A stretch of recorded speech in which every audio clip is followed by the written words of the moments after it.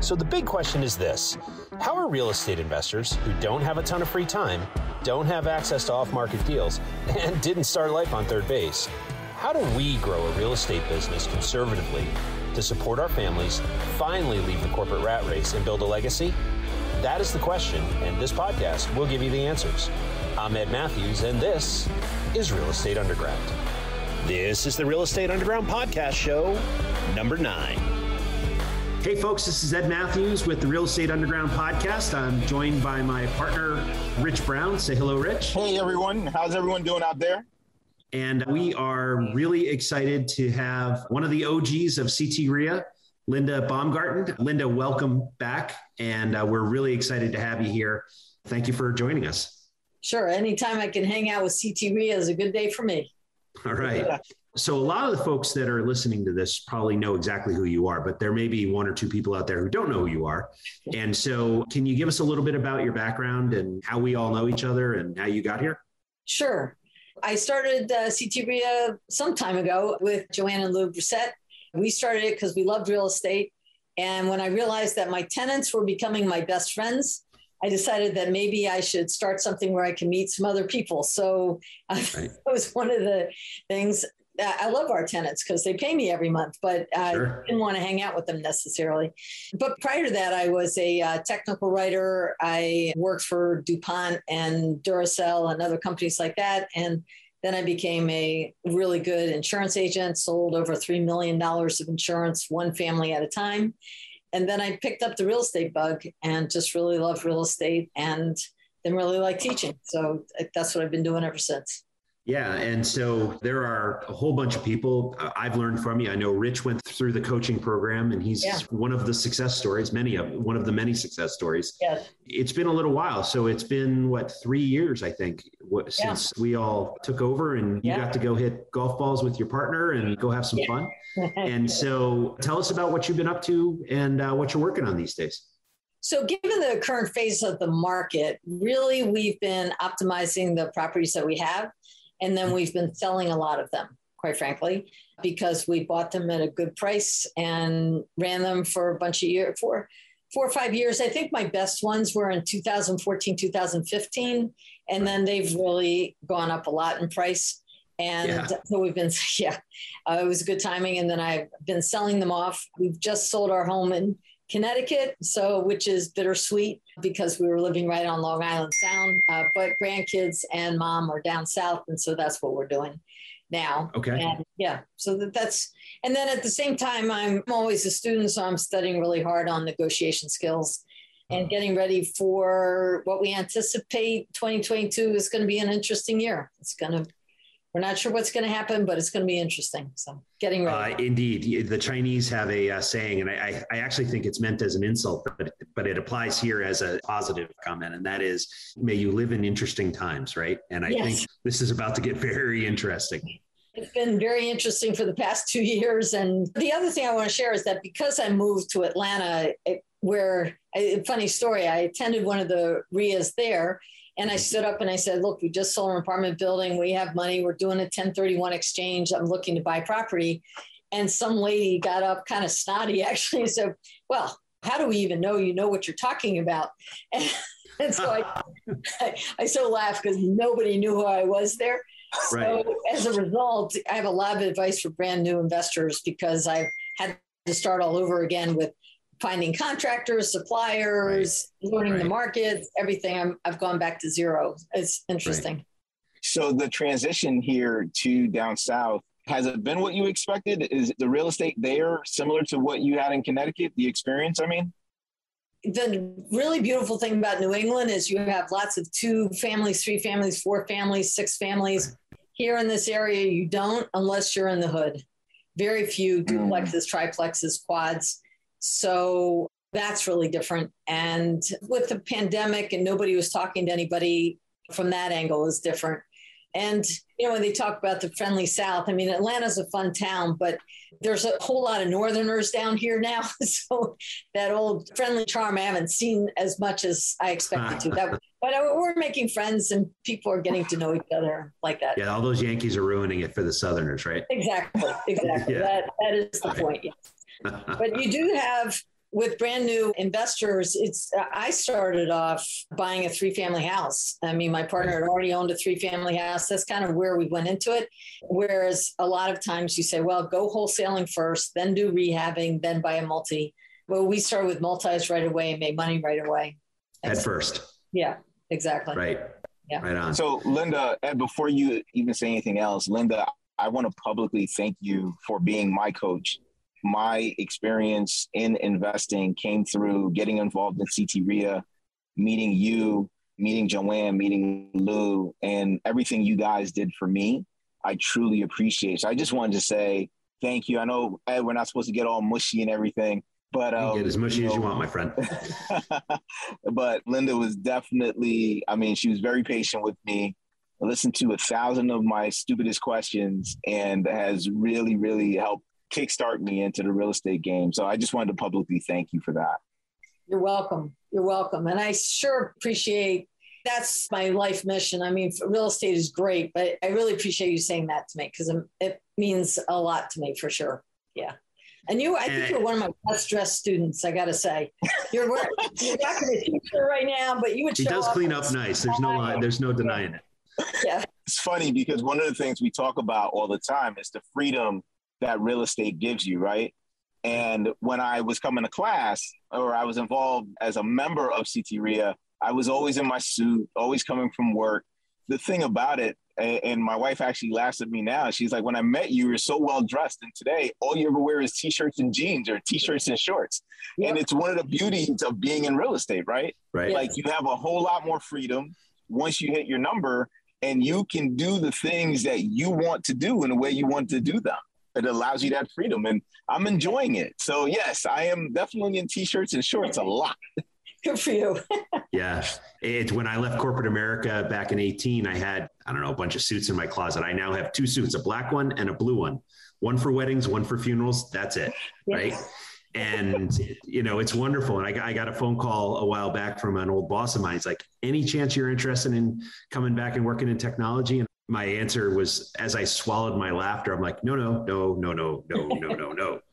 It's not going to happen. So yeah, it certainly buys you time, the freedom of time, and, obviously financial freedom as well. So people ask me why real estate, and it was always family is super important to me. So I wanted to be able to have the freedom just to be anywhere I wanted to be. All of my family was living far apart from where I was living in Connecticut. And I wanted to be able to take a vacation when I wanted to take a vacation. And absolutely. So that was a big thing. And now with my mother's health and the way health has gone over the past 4 or 5 years, just being able to do that. And she asked me all the time, well, don't you have to go to work? And I said, well, my work is right here.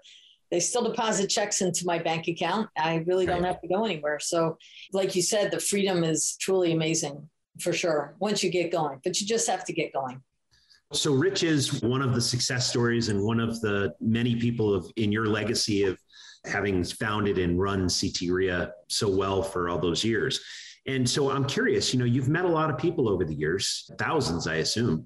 What do you see separates the folks that are successful versus the ones that never really get over the hump of dreaming about it and living the life we're talking about here? Exactly.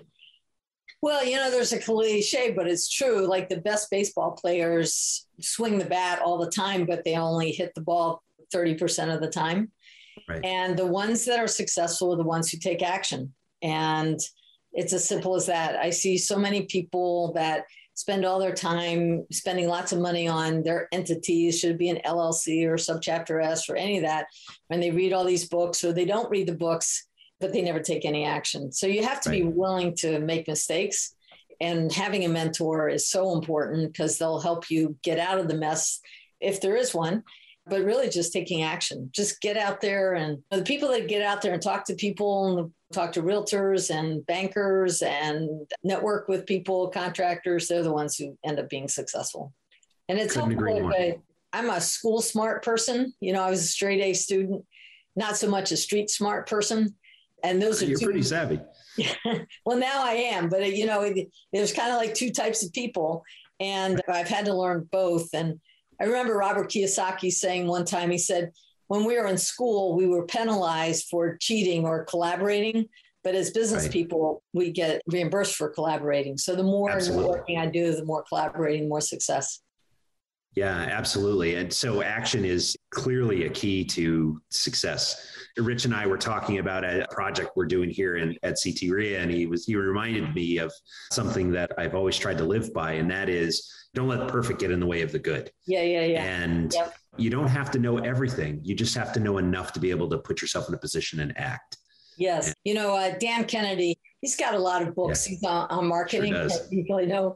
And Dan Kennedy said, good is good enough. You just got to get it out, right? And especially in our society today where things are changing so fast all the time, if you don't put it out there, nobody's going to know that you exist, right? So, and then I think Think and Grow Rich, Ford was questioned and made fun of. And he said, look, I don't have to know all the answers. I just have to know which button to push to call the right person to give me the right advice.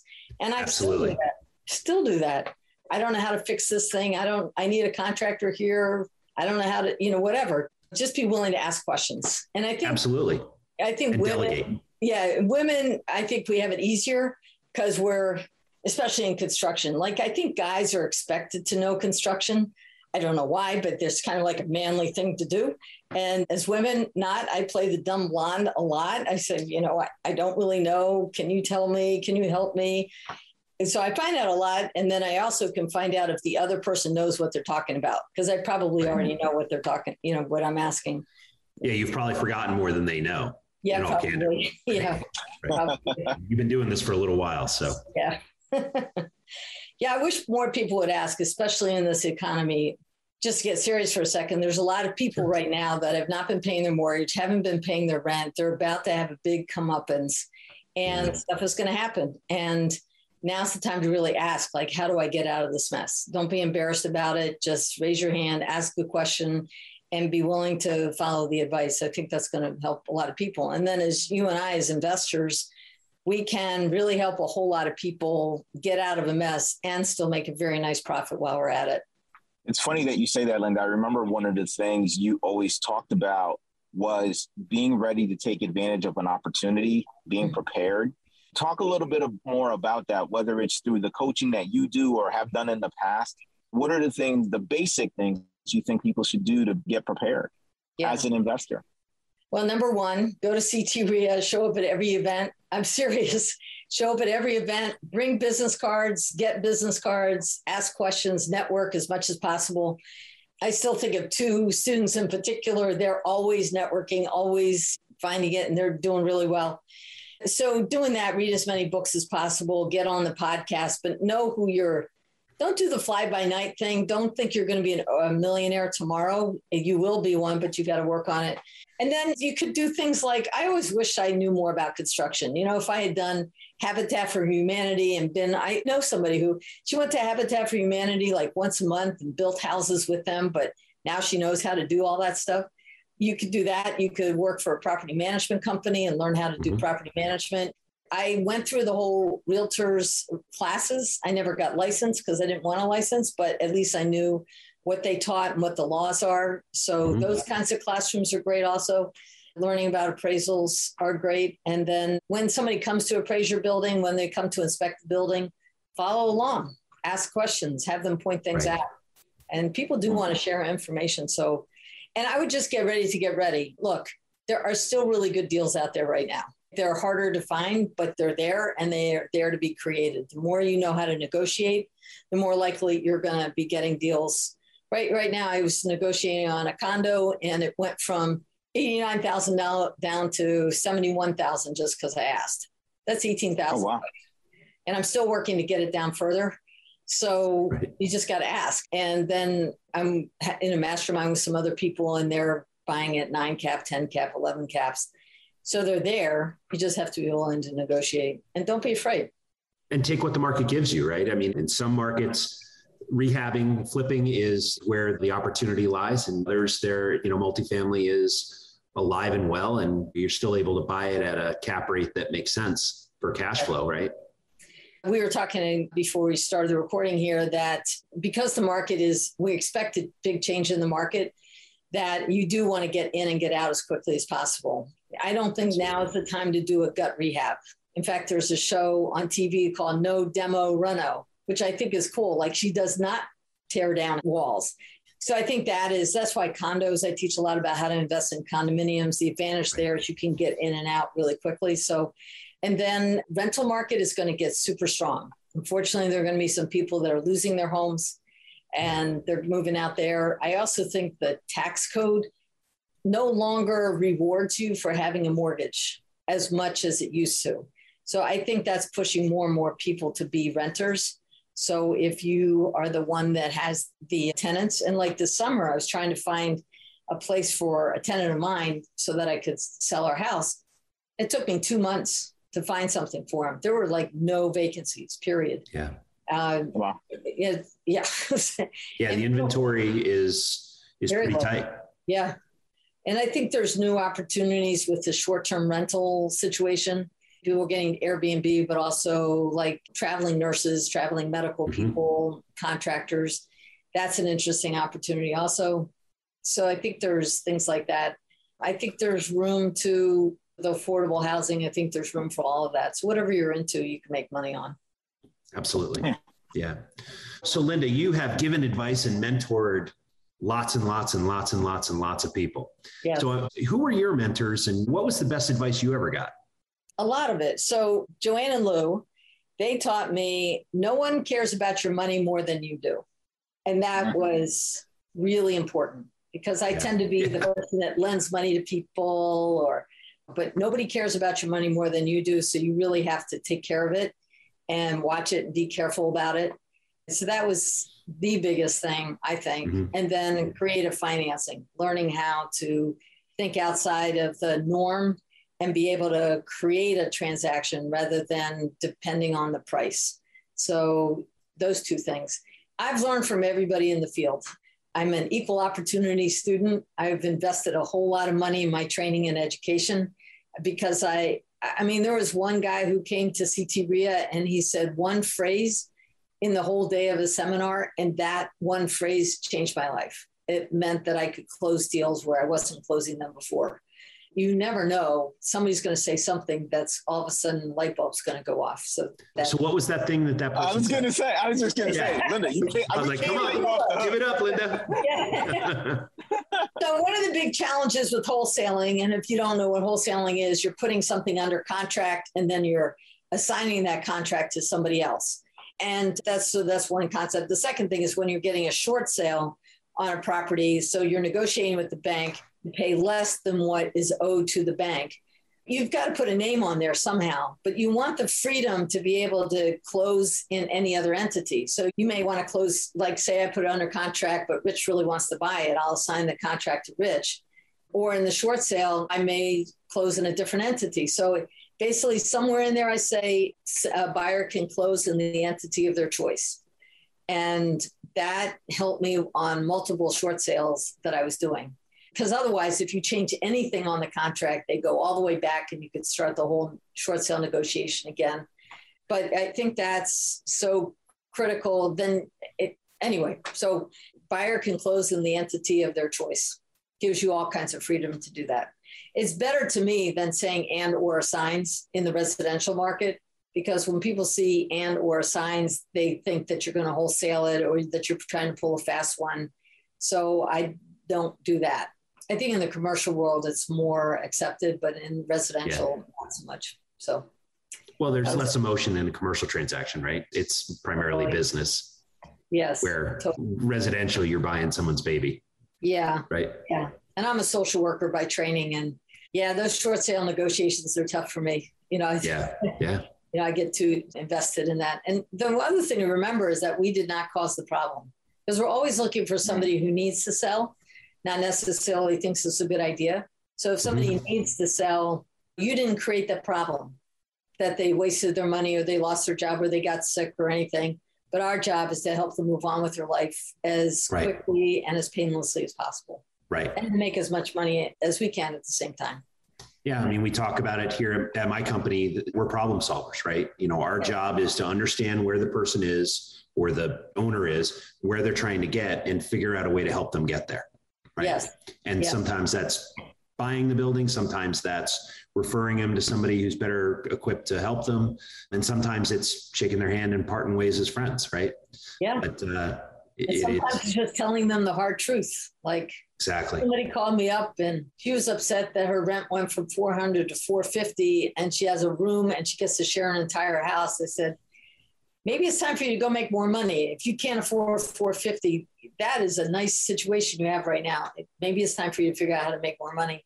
She didn't like that advice at all, but it's true. Right. I guess that's another thing that you got to tell people is it's time to get your accounting in order. Get your credit scores up. Yes, you can do creative things without using your own name and your own credit, but it's very helpful to get your credit score up, to budget your money, to get yourself organized. And there's a lot of resources out there for that. Get refinance. It's a great time to refinance your properties right now because the interest rates are so low. Don't spend it all. Equity is so high. Equity is so high. Don't go buy a new car with it. Just use the money and keep it someplace and then be ready to spend it on something that's going to make you more money. Buying investment real estate is both thrilling and sometimes stressful. Without a lending expert by your side, most investors don't stand a chance. That's where CT REIA Funding comes in. CT REIA Funding was founded by investors to help investors just like you fund their deals. Whether you're buying a single-family rehab, an apartment building, or really any investment property, our team will understand your deal and help you close quickly.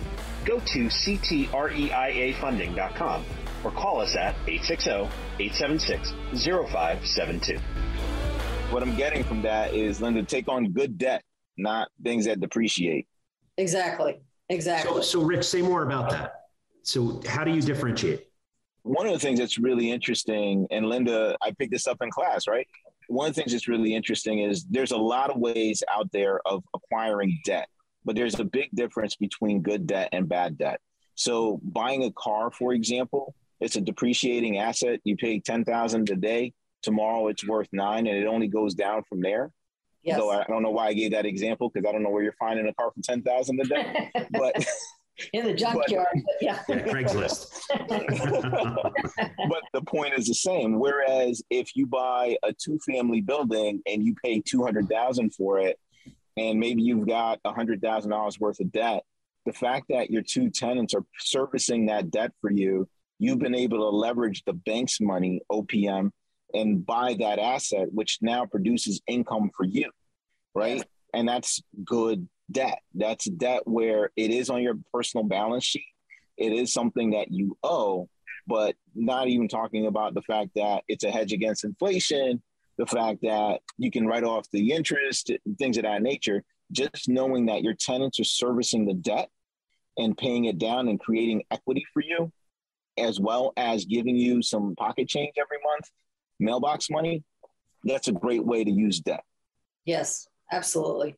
And the other piece of advice that goes right along with that is too many people want to go buy a big mansion right off. They get married and they want to buy a big house. My biggest advice is get a 2-family or a 3-family because you've got them there, and then let your tenants pay your mortgage. And then when you're ready, now you can go buy a single-family house and your tenants are now paying your mortgage. So we did that. We had a 3-family house and we bought it when we bought a new house and we moved out. We had $650 a month from the 3-family toward our mortgage. So we could get a 15-year mortgage instead of a 30-year mortgage. Nice. Then that mortgage got paid down so quickly. We took a line of credit out and then we were able to buy a condo with cash from the bank. So be patient. Be patient and you'll be so much smarter and so much better off than all your other friends. So, and I've had great advice. I've had lots of students do that, and it really prevents some. The difference is critical. To get on my soapbox, the difference is critical. So when I was much younger, I was with someone who had a 2-family house. She decided to quit her business in the middle of everything and try something new, meaning she made no money. But fortunately, her tenant paid enough in rent to pay her mortgage. Otherwise, she'd be out on the street. Now, I have a friend of mine who used to make a lot of money in Boston as an architect. Then he was disabled and he made no money and he ended up being homeless for 3 years. He was homeless. If you have a 2-family house, 3-family house, and you will never be homeless. And I've had multiple students do that. And it makes all the difference in the world. It really does. Wow. Powerful story. Yeah. Not to get too serious on things. No, but it's a reality. And in fact, I think it's a reality that people are staring at right now, right? Between eviction moratoriums finally running out, between that and mortgage forbearances, as well as folks being way behind on their mortgage payments, we're about to see a sizable wave of evictions, foreclosures, bankruptcies, and the folks that have created their lifeboat, rental property, for instance, it may be a bumpy ride, but they're going to be okay, right? The folks that don't have those lifeboats, they're going to struggle. There's 48 million pre-foreclosures right now, 10 times more than back in 2008. And a major bank is in the middle of hiring 1,000 loss mitigators. And a loss mitigator negotiates the debt, 1,000 loss mitigators.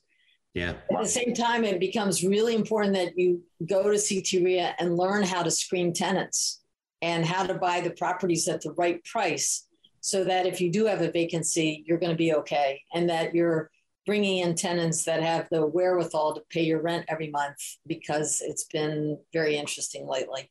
So getting these skills are going to really help you be successful in this business.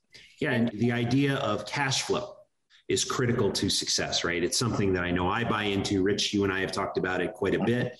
And Linda, I mean, you're a mentor of mine. I know you've been in my ear about it as well. So fact is that properties that cash flow are, especially here in Connecticut, where appreciation is sometimes hard to come by, cash flow is certainly a focus if you are going to get serious about buying rental properties.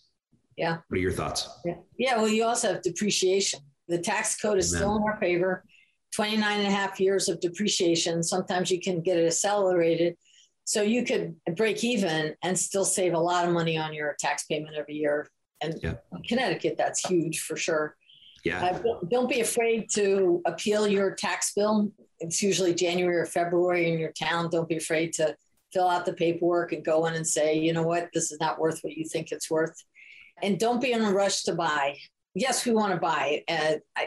I feel weird about that, but just make sure it's a really good deal. And so the one that I'm looking at right now, the condo, I actually went back a year to see what it was selling for a year ago. And then I would even go back a couple years to see what it was selling for, because when the decrease happens, I think it'll go back down to that number. So that's kind of hedging your bets a little bit also. And the nice thing about condos, if you really love rehabbing and design, the nice thing about condos is you only have to do the interior. You don't have to worry about the roof or the windows or the front and back doors, all that expensive stuff. I met a woman, she has a cruise of people. She does one of these condos or townhomes every single week. She's in for 5 days and she's out, which is incredible. Wow. Yeah. That's amazing. I wish I could do that. But anyway, the possibility is definitely there, right? So. It's a well-oiled machine she's got. Yeah. Exactly. Wow. Yeah. Yep. I wish my guys moved that fast. Don't we all? Especially, trying to get people to show up for work is a challenge. And exactly, the days of knocking down walls and all that with the cost of materials, like, I'm not sure you want to do that. You want to negotiate everything, every single material, tile. Down here, we found a liquidator company. They sell everything for 50% off. So we bought a lot of stuff there. And then we got referrals for the contractors there. So they referred us to contractors that were really good, a lot less than anybody else. That was very helpful. I know in Connecticut, Massachusetts, there's some of these warehouses. You want to take advantage of that. And there's Habitat for Humanity Restore. There's a lot of people that are tearing out perfectly good cabinets. In fact, we did that in our own condo that we were just finished for ourselves. We took out all the cabinets and we put it on Nextdoor and we said, you can take the cabinets for free. They're perfectly fine. We don't want them anymore, but you have to remove them. So that saved us on dumpster fees and hiring somebody to do it. And he did really well. He took them all and put them into, I think, Section 8 housing. So look for those kinds of deals too. That you one man's treasure is another man's garbage or whatever. But and vice versa, absolutely. Yeah. You know, I had one student and she was replacing all the cabinets. And she went to all the different Lowe's, I think, across the state. And she was able to assemble a whole collection of cabinets. They were all closeouts. So she had to go to a bunch of different stores, but she picked them up for 10 cents on the dollar. So those kinds of tricks can make the difference between making money or not. And so you want to get smart about that too. You bet. So Linda, you are a wealth of information and you've got a wide, very broad experience, life experience, right? You were in insurance, you were a social worker, you ran a membership organization at CT RIA, you're a real estate entrepreneur. There's probably 50 other things you're not even telling us you're doing. My grandfather used to say, always present a moving target, and you are the living epitome of that advice, right? Yeah. So I'm curious, what drew you to real estate? What got you into real estate and entrepreneurship? That's a great question. I tell a story about when I was a kid at Halloween, we used to collect for UNICEF and we would go to different neighborhoods.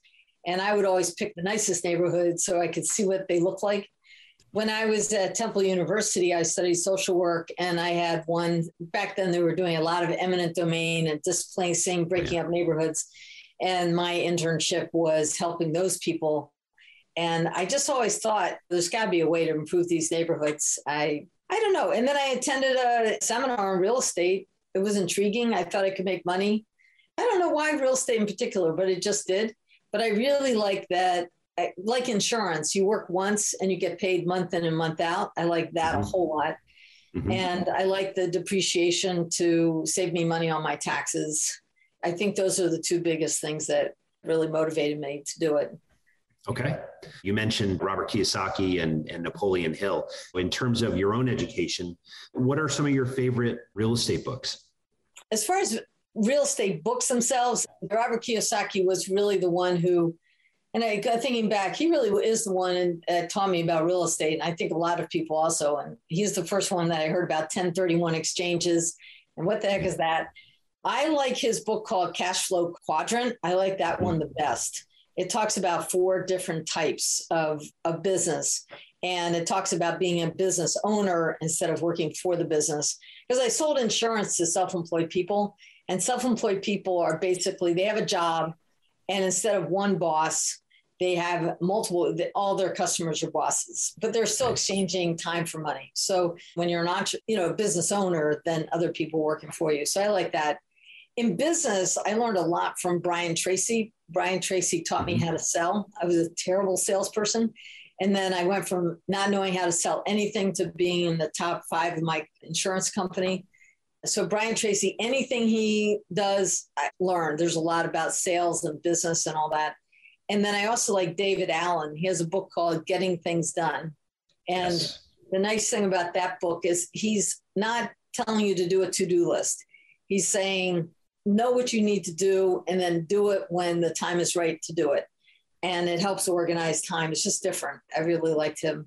As far as teachers and all that, I mean, you just look through all the speakers at CT RIA. I've learned from all of them, and there's multiples, and they all have different aspects to things. The one thing I will say that sometimes people coming to meeting after meeting, sometimes they get exposed to too many different strategies, and then they don't know how to focus, and they go to the next shiny penny. I must say I was like that. But see, when I started, there was no CT RIA. And also there was no coaching program locally that I could do. So I was trying to get a bachelor degree in real estate investing. So the nice thing is that throughout the year, you get exposed to all these different topics. Then you do 1 or 2 strategies that you know really well and make money. Just make money on everything, single strategy you do, invest whatever program you're involved with, implement it and do something and make money. And then, but if you can have a mentor or a coach, I think that is the fastest way to make money, because you have somebody with experience that you can ask questions of and say, what do I do now, folks? I think that's the best thing. And then all those systems are designed to save you time. I have a program on investing in condominiums, and I've learned all the mistakes. I've made all the mistakes. I have all the checklists. I have all the spreadsheets. I have the stories to share and ideas to do, and it's all in one place, and you can learn it. And then when that opportunity shows up, you can do it again. So it's the same thing with every teacher or trainer that people get exposed to at CT RIA. So that's what I would say there. Excellent. And by the way, I have 2 books on Amazon, so I would love for people to get them. Yeah, please. Yes. They are called Why Women Are Simply Better. It's a little sexist, but men do read them. But they're really about being an entrepreneur and then all the steps to being a real estate investor. So those are my favorite books also. Excellent. Well, awesome. And the title is apropos because it has the added benefit of actually being true. I'm married and I have 2 daughters. And both my dogs are female dogs. I live in a house of women, and I can assure you I am the least competent of everybody in that house. Well, I don't know about that, but yes. The whole point is we all have our own life experiences and cultural experiences, and we all come to this point and we have a lifetime of experiences. Take those experiences and apply them and transfer them into the real estate world. And you'd be surprised at how much you have that is transferable. Use that information. And then if you have a particular nationality or a particular ethnic background or a particular religion, whatever you have, that's a whole new network of people to invest with and to negotiate with and to find out about business and real estate opportunities that quote unquote outsiders are never going to know about. So whatever you think is a weakness, you transform that into your strength. Awesome. Linda, I have to tell you, this has been awful inspirational. You are fantastic on the podcast. You were fantastic in person as my coach, but now, you're just killing it today. Thank you so much for this wonderful information. You're welcome. And let me ask, we know about your books. Is there anything else you'd like to share with people, how they can get in touch with you? Where can they find you? Where can they be inspired about doing condos, the whole thing? Sure. Well, you can find out more information about condos at a website called makebigprofitswithcondos.com. And you can do that. And I do have a fun email address called lindalovesboating@gmail.com. But use the local resources at CT RIA, and they all know how to get a hold of me. I definitely would do that for sure. And we'll put your contact info in the show notes as well. Perfect. Yeah, perfect. So it is strange, I must say, going from an environment where everybody knows you and you show up 2, 3, 4 times a month and you're in front of all these people and then nothing. So I love it when people call me, quite frankly. Right now is a good time. I have time on my hands. A year from now, maybe not so much, but it's been really fun. And I'm thrilled that you guys have taken on CT RIA. You stood on the shoulders of what we created and you get to the next level. Really thrilled about that. Yeah. And Linda, I have to thank you first off, the opportunity to stand on your shoulders. And also you are a good friend and a tremendous mentor to me and the rest of us here. And we're certainly grateful for everything you've done for us. Well, thanks. This has been really a lot of fun. Thank you, Linda. This has been the Real Estate Underground Podcast, a CT RIA presentation. Don't forget to rate, subscribe, and share this podcast with your friends. If there's a specific topic you want us to cover, post it in the comments. For more information on the Real Estate Underground Podcast or CT RIA, go to realestateundergroundpodcast.com or ctria.com. Until next time, happy investing.